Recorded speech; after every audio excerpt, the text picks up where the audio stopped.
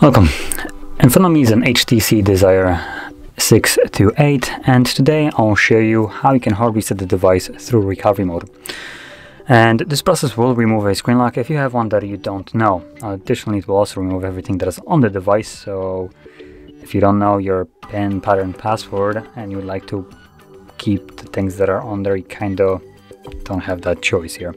So anyway, let's get started. As you can see, I do have a pattern set, and I'll progress from here as though I wouldn't know it. So to get started, we will need to power it off by holding the power key. There we go.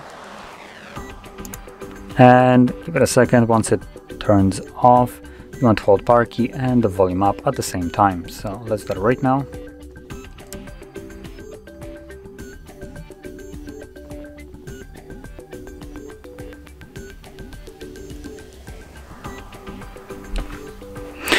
Now, for some weird reason, it doesn't actually boot into recovery mode straight away. So last time I accessed it by going into the bootloader,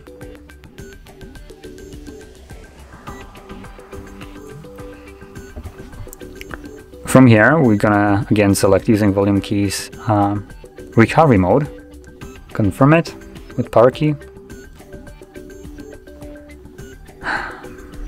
It's right now in the process, there we go, of booting back up.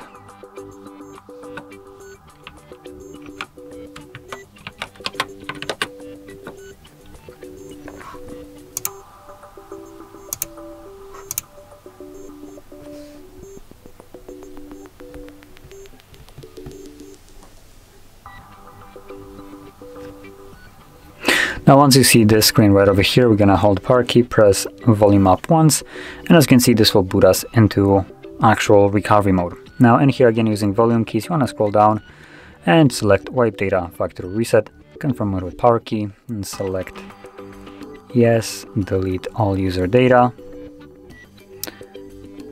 That will give you a message, data wipe complete, at which point reboot system now will be selected by default, so press power key once again. Will give you a message rebooting, and it's going to continue the process in the background. So this will take a couple minutes to finish up, but once it has finished, you should be presented with Android setup screen. So I'll be back once that is visible. And as you can see, the process is finished, and you can now set up your device however you like. So if you found this very helpful, don't forget to hit like, subscribe, and thanks for watching.